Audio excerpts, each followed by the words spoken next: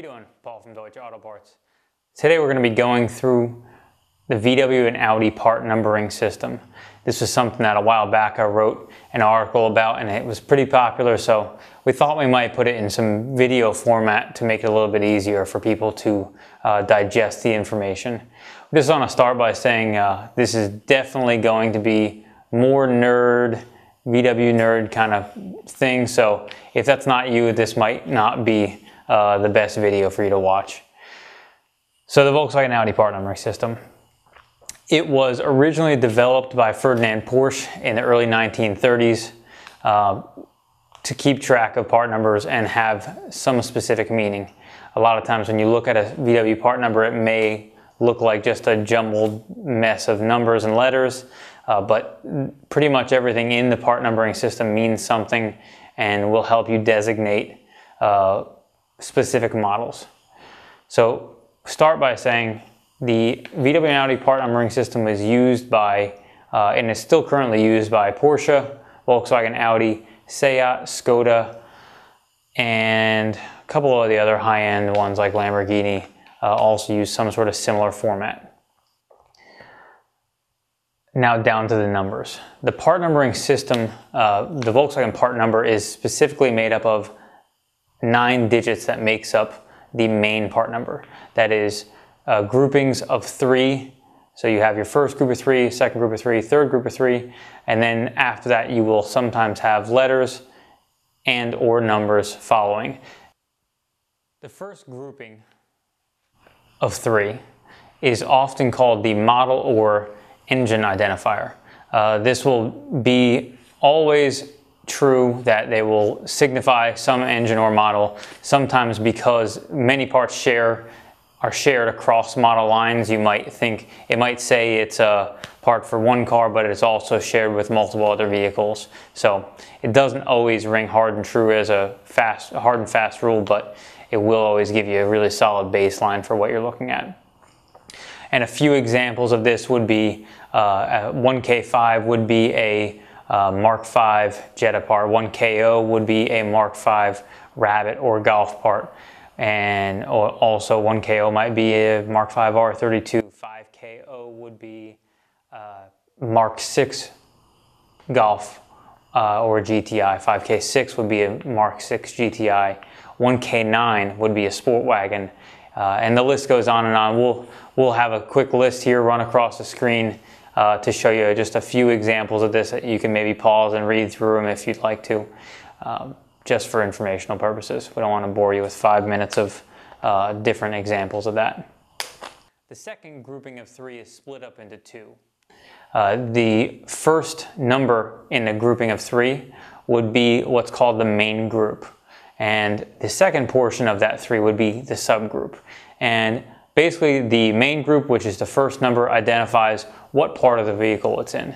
And it ranges obviously from 1 through 0, and they are as follows. 1 is engine, 2 is going to be gas tank, fuel related, also air conditioning often is in there as well. 3 is going to be transmission parts, 4 is going to be suspension, drive axle, it also will be shocks, only all front assemblies, also differentials you'll find in 4. 5 is going to be rear axles, rear differential, rear suspension, and those type of parts. 6 is going to be wheels, brakes, and mostly anything associated with them. 7 is going to be shifter parts, including the shift knob, shift linkage, and also e-brake assemblies for both automatic and manual. 8 is going to be body parts, which includes everything from body parts of the actual body of the vehicle, fenders, hood, bumper covers, trunk lids, all those type of parts, to everything on the interior from sun visors and grab handles and trim pieces and everything you can imagine, see, touch, feel inside the car that isn't related to another system. For example, a steering wheel wouldn't be in 8, the body would be in 4 because it's a steering part. 9, if we move on to 9 is going to be electrical parts, and electrical parts signifies anything that is electrical almost at all in the vehicle. There are some exceptions to this where you'll find some electrical parts in the engine section sometimes, but as a general rule, you're going to find everything from cigarette lighters to crank position sensors to almost any other electrical related part in the vehicle. This includes alarm related parts and anything of that sort. Then we have 0. 0 is going to include any type of jack tools, accessories, and other things like that, including radio, antennas, and things of that nature. So then we move on. That's our main group. That's the first number in the second group of 3. We're going to show on the screen here. Now we move on to the second group. The second group is called the subgroup, and that signifies what part of the vehicle it's on. For example, the first part, if you're looking at engine, is 1 is engine, and then the other 2 at the end, the subgroup, signify what in the engine it goes to. For example, anything that has a main group of 1 and a subgroup of 0,3 is going to be anything related to the engine, including the oil pan, the block, anything related to the oil pan assembly. Also, a lot of block parts would also be included in that. If you move on to examples like 115, you would find oil filters, oil pumps, and things of that nature. You move on to 145, that would be turbos and things of that nature. Also anything in the turbo system, intercooler piping, stuff like that. And other examples would be 133 would be anything in the vacuum system. That includes the intake manifold, throttle body, basically anything in that system would also be in 133. So then you move on to other systems for just a few quick examples. If you go to 260, you'll find air conditioning parts like the compressor and the condenser and other things like that. If you go into 9, for example, 919 would be fuel pump and other things like that. And again, keep in mind, these aren't hard and fast rules. This is just a generalization of most often, you'll almost always find them in here, but there are some rare exceptions. Now we're going to talk about the last 3 numbers in the grouping of the 9. Those 3 numbers are known as the location identifier. This will show you where on the vehicle that the part number is. The most significant part of this would be the last number. The last number is going to tell you for applicable parts that tell you where they are in the vehicle. For example, body parts, it will tell you which side of the vehicle it goes on. Most times this is significant on parts like, for example, a fender or a fender liner or anything that has a specific side. This will help you make sure you're going to get the right side part. Most often people make a mistake because in the catalog the left and right side are listed right next to each other, and they get confused and you'll end up ordering the wrong one. So the driver's side is always going to be, when it applies, an odd number.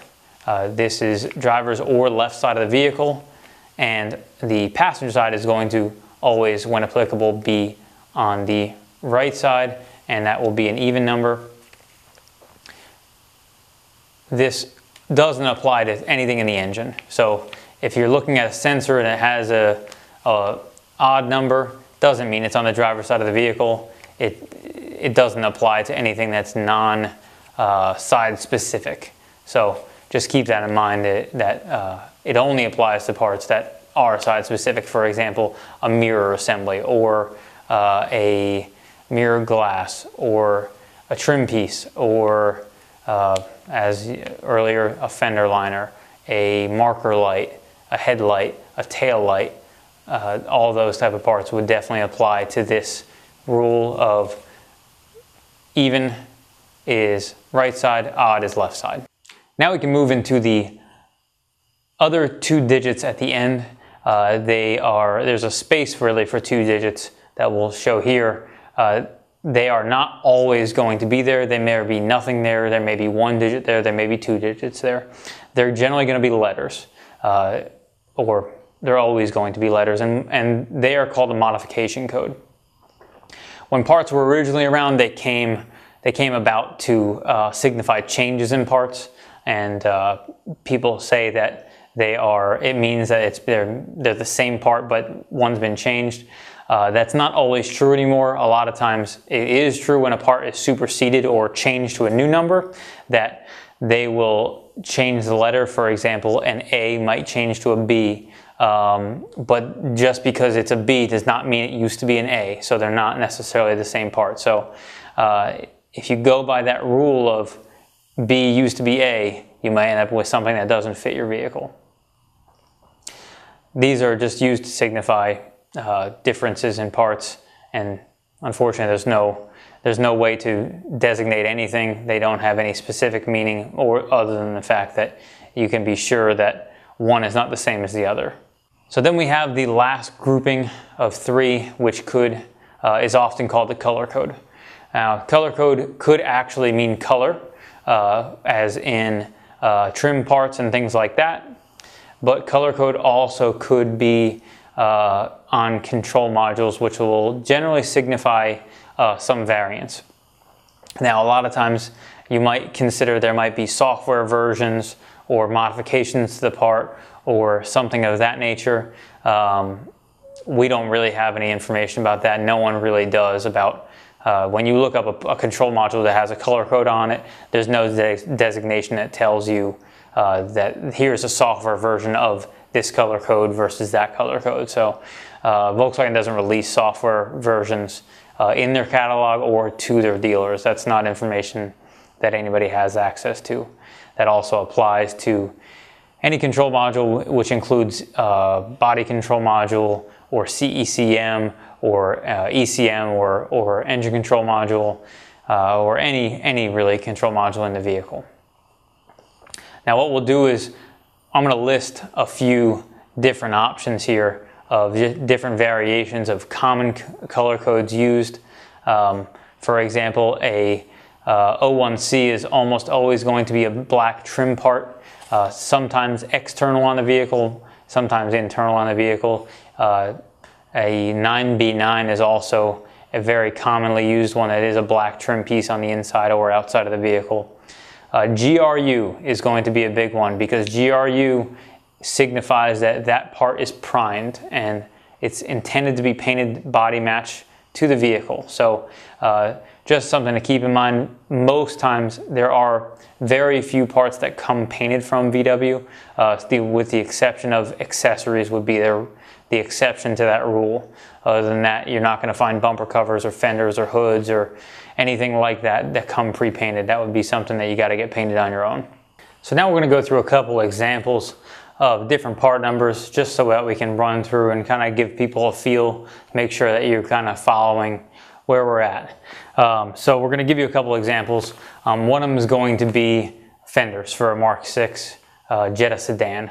The part number is going to be 5C6 821 105, and that's going to signify a driver's side fender for a Mark 6 Jetta sedan. So 5C as in Charlie 6, 821 105, 5C6 is going to be Jetta sedan. Pretty much exclusively, you're not going to find them on anything else, even if you consider the Jetta Sportwagen of the similar year is not going to be have any 5C6 numbers associated with it. So then we go to the next 3, 821. 821 is fender on pretty much every vehicle, and that's pretty much standard across the board. Then you go to the last 3, 105. 5 signifying that it is the driver's side, as it is an odd number. So 105 is the driver's side. Now consequently, if we look at the passenger side fender, the part number is going to be 5C6 821 106. Now 6 obviously signifies that it is the passenger side, so we can see they're basically identical part numbers. The only difference for the fender is the driver's side one has a 5 at the end, the passenger side one has a 6 at the end. So then we can move on to a few other examples. Another good one that that you can look at that kind of throws you for a little bit of a loop would be a door latch assembly for a Mark 5. 3B1 837 015 AT Alpha Tango, and that door latch fits a lot of Mark V models, as well as Beetle convertible and a couple of those models. 3B1 actually signifies B5 Passat, and that would generally be true for that part number, but that particular part number, at least in the US, was never used on the B5 Passat. So it's a little bit oddball number, but, and then you go to 837, 3B1, 837. 837 is always door latch related parts, door latch, door handles, and everything like that. And then you go 015 would be the driver's side, because the 5 at the end signifies it is the driver's side number, as it is an odd number. And then AT at the end is the most current version of that part number. There was a previous version of that part that was a P, 3B1, 837, 015 P. And just also a quick side note, we mentioned supersessions earlier and part number changes. Just because the number has changed doesn't mean sometimes it means that there has been a change because of a quality problem. Sometimes it means it was changed because there was a vendor change. So just because there's a newer part number doesn't always necessarily mean that you're getting a substandard part with the previous version, but sometimes it definitely does. So there's really no great way to know for sure one way or the other, unless there is possibly a rampant problem with the previous version. For example, ignition coils. The original ignition coils on 1.8T engines were very problematic. There has been probably 20 different revisions on that part number, and it has since landed on a part number 06A905-115D as in David, and that is the most current version and has been that way for quite some time now. And they don't really have quality problems with them anymore, but again, they did have some quality issues with them in the past. So and one more example we'd like to go through for the letter designations at the end would be a fuel filter for a TDI, current model TDI engines, common rail for Mark V, Mark VI engines. The part number is 1K0127-434, and there's two versions. There's an A and a B. And just, they are two completely different parts. They are the same part number, with the only exception being the letter designated at the end, and they are significantly different. We'll show you pictures of each one here in the video. We'll show here the 1K0127-434A here, and we'll show the 1K0127-434B here. As you see, they're significantly different. One has a hole that goes all the way through, one does not have a hole that goes all the way through. The parts are clearly not interchangeable, and one did not change the other.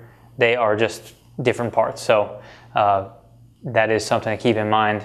All these rules are just because it changed, an A didn't change to a B. It's just two different parts.